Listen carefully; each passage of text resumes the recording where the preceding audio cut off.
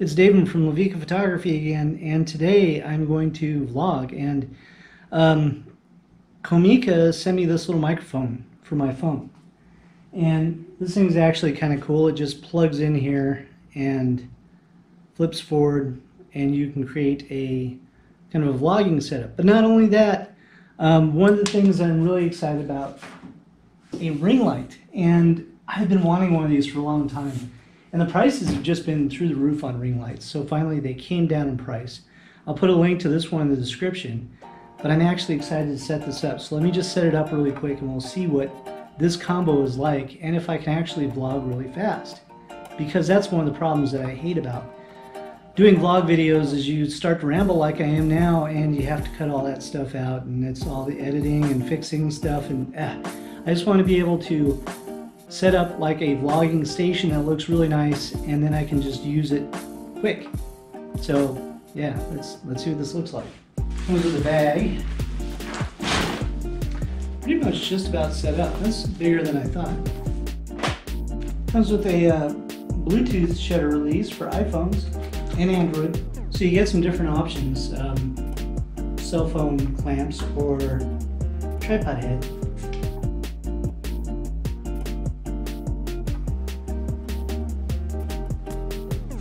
This might work. Comes with a decent looking power supply. What the hell is in here? No way! Okay, that's cool. So this thing even comes with its own light stand, which is really nice. And this is a cool looking light stand. So this is very similar to the ones that I use at the other studio. The ProMaster stands. Looks like it's designed differently, but it's actually a really nice light stand.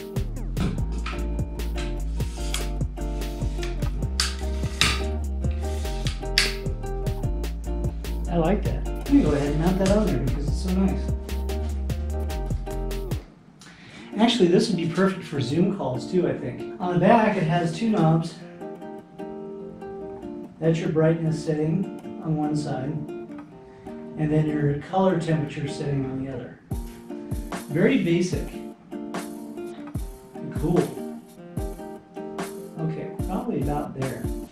You don't need a lot, because then the more light you throw into yourself, the more you're like, Well, how do I look? I think I actually look pretty good. It's just weird, because one of the things I really like about ring lights is the circles. The reason why I never bought a ring light is because I made one a long time ago, and I've used this a lot, and I've got two different bulbs for it. These are probably the daylight bulbs, and then I have some warming ones. It's ridiculous, but this is a bundt cake pan that I wired up out the back, and I mean, I went hardcore with this. It even has its own dimmer. So, you know, I made this like 10 years ago, and the problem is it works so well that I haven't bothered to get a different light, because I'm like, well, I'll just use that one because it just works. And it does. It just works. Well, that didn't really work, so my phone crapped out on me. But what do you guys think about the Comica mic? I think it actually sounded pretty good. I don't know. We'll have to compare it against the GoPro Hero 7, which is what I'm on now. How is 2020 treating you guys? This has been, hands down, the worst fucking year ever. I have never seen all of my family and friends so divided over everything. It's mind-blowing how bad it really is. It's insane. Let's just give you a rundown of what 2020 gave us so far. Trump got impeached. Locusts invaded Africa. Volcanoes and earthquakes attacked the Philippines. The coronavirus started traveling. The US attacked Baghdad. I don't even remember that. Did we do that? Australia caught on fire. The entire country just burned down. It was crazy. And Kobe died. And apparently at first it was in China, then it was moved to California. What a tough year. And that was just January. And then the first person with the coronavirus died, and that caused the great toilet paper depression, which in turn crashed the stock market. So yeah, that was fun. Trump started calling the coronavirus the Kung Flu and started blaming everybody in Wuhan for making it a government Chinese test facility to kill off Americans. Remember that? And then somehow he got acquitted. I'm not sure exactly how he did that, but he did. And then murder hornets happened. Remember those? Good time. They showed up in Seattle, apparently. That was just February. In March, the lockdown started in New York City. And that's when I also started my new channel. So if you guys haven't checked it out yet, it's called Davin's Random. It's where I do a lot of just random videos, car stuff, that sort of thing. A lot of Porsche 928 stuff, some Toyota FJ. I installed a hot water heater in my house and filmed it. Towards the end of March, we went into lockdown. So that's pretty much where we went on vacation for 2 weeks. That's the reason why I started the channel, is I had time to actually do videos to build it up. And it was actually kind of a refresher because I had a laundry list of stuff I wanted to do on the Porsche 928, so it allowed me to actually get some of that done. But that was just March. So April happened. Do you remember that in April, this was only a couple of months ago, Brittany burned down her home gym? That was good. How the hell did she do that? The YouTube video Plandemic was released. That was a good one. That was a freaking fiasco. And then somehow Bill Gates became public enemy #1. Everybody thought that he was putting microchips in people, which is nuts. And then people started attacking 5G towers. It seems like, as a nation, we just seem to get dumber. And then Kim Jong-un died. And then he came back to life in April. Then his sister took over, which was even weirder. And then May. May was rough. May was hands down the worst month ever. So right at the very beginning of May, that's when the riots started. And that's when George Floyd died. And that's when everybody started protesting. Now, as far as protesting goes, I am all for it. I totally believe in it.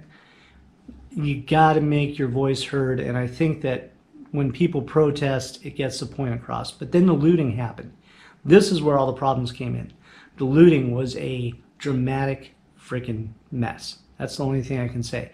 So what you guys need to know is my studio, Method Art, is only a block from Scottsdale Fashion Square. Yeah, that was a lot of stress. I was sitting at home going, oh my God, what do I need to do?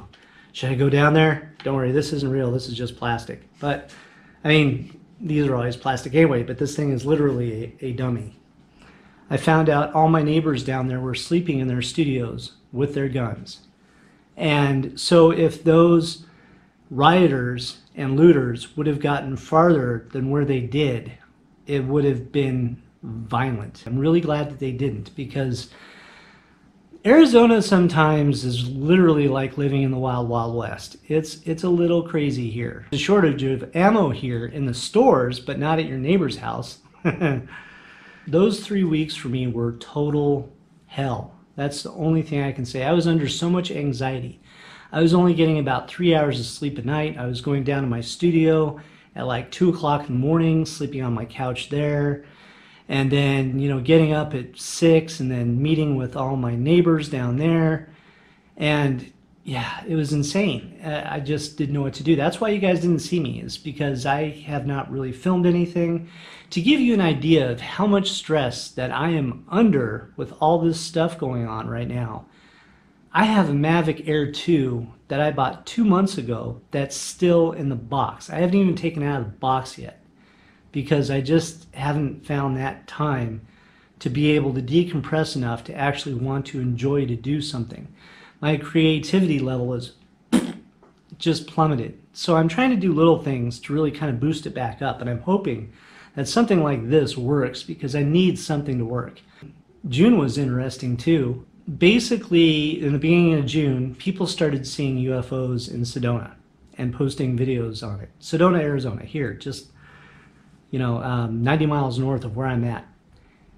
Yeah, that was pretty weird. But the thing that was even weirder is a lot of people started posting videos of UFOs in Chile. And in Chile, the UFOs that they were showing in these videos was actually one that was filmed here in Phoenix by several different people like 9 or 10 years ago. So I don't believe in UFOs, but that is really weird when you see the same thing in 2 different places. It's just bizarre. but I've never been abducted, as far as I know. And then the entire state of Arizona caught on fire. Fires to the west of us, there was fires to the north, there was fires to the south, there was fires to the east. Phoenix is in a valley, and all the mountains around it at some point were on fire. Yeah, and then Goodyear was on fire. And then there was a warehouse fire. And then somebody burned down an apartment complex under construction. And then a train caught fire. Trump started taking hydroxychloroquine. Why? I have no idea. He said it would work. Everybody else said it didn't, so he just decided to start taking it. The guy is nuts. I still don't know how we got to where we are as a country. I'm baffled by this. You know, the best thing I saw was a meme on Facebook, and this sums up our entire 2020 people as we know it in their current state of mind. So that's pretty much, I guess, where I'm at for the first half of 2020. July has not been as bad except for the coronavirus. I take it very seriously. I keep face masks in here. I wear a face mask when I have clients in here. And a lot of people don't think that the coronavirus is real or that you need to wear a face mask. My neighbor down the street, 4 houses down, died of the coronavirus. My neighbor 2 doors down from my studio, the owner of Frank and Lupe's restaurant, Teddy, he died of the coronavirus. Right now I've got a friend that's in ICU that's hoping to get out soon because it looks like she's recovering, but her husband died of the coronavirus. Things to look forward to. So this is one of the coolest and weirdest things that I have seen yet. This is the Innovatronics 550 watt light. Now it's not a 550 watt second strobe, but it is kind of a strobe. It's an LED, but it has flash capability. And this is really kind of ingenious. So this is the only strobe and video light that I've seen that actually works really well with Android in both ways. And it also works on the iPhone. And so I am doing kind of an in-depth review on this thing, and I'm working on it right now. And I just wanted to let you guys know that it exists. It's Bluetooth. It comes with this flash trigger that you can put on the camera, or you can hand hold it, and then it comes with another remote trigger. And you can cycle between video light. Get ready. What the hell? My phone just went off. That was fun. Basically, this thing's a video light slash strobe, and it works via Bluetooth with your phone, and it has this shutter release that you can just turn on and pop, and it's really kind of cool. It's very old school as far as how it looks. It looks very first gen. So this is what it looks like when it's on, and this is pretty much full power. But basically it has this strobing effect that you can do to it. And this video light simulates different things. Fire, like if you were to put a fire gel in front of it. And then this is like police lights. And then this is just a standard strobe. And then this is supposed to simulate like watching TV, I guess, or something. I don't know. There's a couple of different things that it can do. I'm going to do a full review on these. I think you guys really like this because they're just so weird. And I have 2 of them. So I can do a 2-light setup with it. But they're cool. This is the first Bluetooth lighting system that I've seen that actually works with Android. So look forward to that review. Now the other one is this, and it's called the Illuminate Spectrum. And this is another, oh, the light's not in here. All right. This is another light that's really kind of unusual. And this one's also controlled via Bluetooth, and it's just a standard regular video light. I love wands, and this one's RGB, so you can change the color of it. I wish you could do it somehow on the outside. When I was looking at the directions, it looked like you could, but it also does different strobing effects. The cool thing about this is that it's supposed to be IP67 or 68 rated, basically waterproof and submersible. So that's the thing that I'm really excited about this. This is called Luminate. And I'll review this a lot deeper here in a couple of weeks. Just really unusual, really cool. Of course, the DJI Air 2. I bought this drone 2 months ago. It's still sitting in a box on top of my filing cabinet. Right now it's just too hot to even go outside to use it, and I can't really go anywhere yet to really test it out. So it's going to be one of those things where I'm going to have to get up early in the morning to be able to use it while it's not so hot out. So hopefully I'll get to that. Now the other thing too, the next lens comparison coming up is the Sony 35mm f1.8 versus the Rokinon f1.4. And this is going to be a good review. I think you guys are going to like this. I get into the technical aspects of each one, and let me tell you, the results will surprise you. So look forward to that. That should be interesting. And then the also up-and-coming one that I want to get out right away because I feel really bad about it, Viltrox sent me this lens, and they didn't even ask me to do anything with it. They just said, would you let us know what you think of this lens? I need to review this lens for you guys because I really like this lens. Even though they sent it to me, it's not because it's free, it's because it's really good. I was really surprised by it, so I am going to give you an in-depth review on that. It is the cheapest autofocus lens that's 85 f1.8 on the market for Sony E-mount, and the autofocus is stupid fast. And the thing that's really surprising about this is Viltrox's first autofocus lens. So usually when they come out with their first lens, the autofocus kind of sucks, but this thing is actually really good. So yeah, I will get on that for you guys too. The last thing, and it's not here yet, but I ordered the Tokina 17mm to 28mm f2.8, and I will be doing a direct comparison with that lens against the IRIX 15mm f2.4 and the Tokina 20mm f2, because those are the two prime lenses that I'm using now. From the reviews that I've seen on it, it's supposed to be pretty good. I just am not sure. So I decided to order one on a whim, and if it works, I'll keep it. If it doesn't, I'll get rid of it. But I was really impressed with the Tamron 28-75. Still in my bag. So anyway, last thing. Talking about lenses. The Leala 100mm f2.8. I just reviewed this and I told you guys that I bought the wrong lens.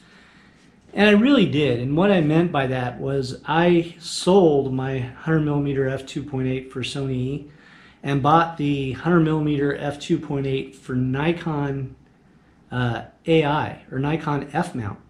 So this is the DSLR lens. Now, why did I do that? And it's really simple, because in the macro world, I wanted to be able to do this. And so this is a lens tilt adapter. So it gives me the same distance. I'm not getting any closer to it because this technically isn't a macro adapter, but it's actually just an adapter that allows you to tilt the lens. So tilting this a few degrees down gets everything more into focus without having to do focus stacking. And over the last couple of weeks, I've been shooting a lot of jewelry. And that's been the crazy thing. Jewelry has kept me alive this month, and I guess that's one of the last things that I want to touch on is, how are you guys doing business-wise if you're a professional photographer through the pandemic? Because for me, I've been doing a lot of product, and it seems like I'm doing a lot of stuff for stores that are moving their inventory online, and that's been keeping me extremely busy.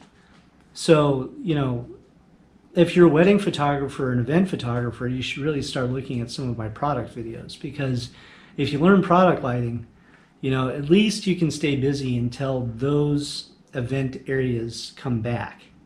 If they're completely dead in your area, here they are. I haven't done a wedding since October of last year. So if that gives you an idea, everything this year, I only do like 3 or 4 weddings a year. Everything this year is canceled. So yeah, there's just nothing I can do about it. Not booked for anything next year. There's nothing going on. So I don't know how event photographers are even living through this.